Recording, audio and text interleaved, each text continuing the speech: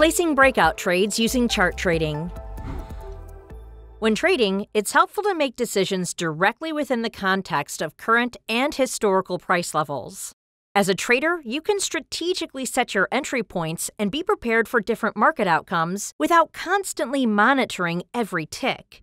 For example, if you see price bouncing between key levels and are waiting for a breakout, you can place orders at both levels to capture either move. If one order is triggered, the other will be canceled automatically, a technique known as OCO, or Order Cancels Order.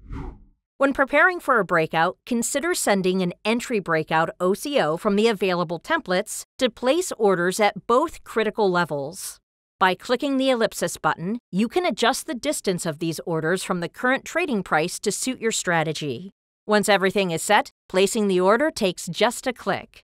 If market conditions change and you want to adjust the entry price, you can do so by dragging the order line to a new position.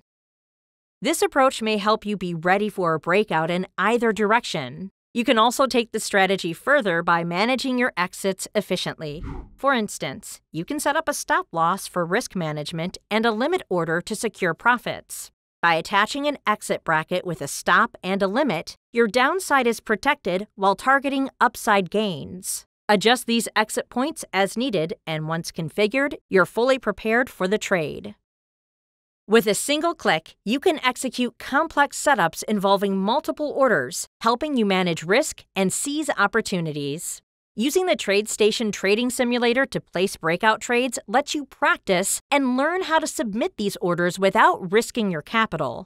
Structuring your trades efficiently is key to smarter, more effective trading. Thanks for watching.